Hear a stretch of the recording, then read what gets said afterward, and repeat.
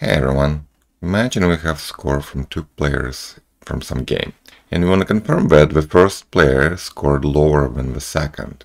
We have to find these elements with the scores, we have to convert them from text to a number, and then we have to compare them. Here's how we do it. First, let's find the score of the first player. We can get this element by class score. Because there are two scores, we need to get the first element. Then we need to get its text. We can invoke text method because first, just like scigget gives us a jQuery element, so we can invoke text method.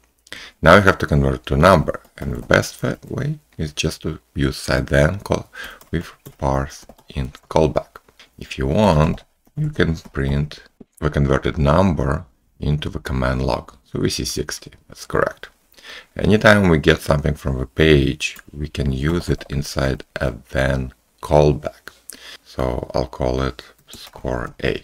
We have to do the same thing for the score of the second player. So we're going to copy the whole thing and we're going to adjust it. It's a score B. And instead of first, we're going to use eq command and pass the index that starts with 0. So first is the same as eq0 and the second is eq1.